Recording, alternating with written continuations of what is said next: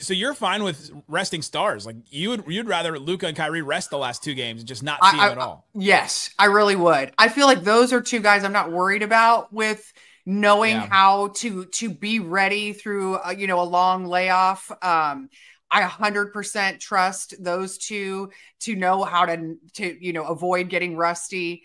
And I just think health. How ironic though that the Mavs, if they do rest Luka and Kyrie, we have no confirmation that they are going to, but if they do, the Mavs would be punting the last 2 games of the season. What an egregious thing for a franchise to do. Can't believe the Mavs would do something like that. Oh, so bad. Terrible. Gosh.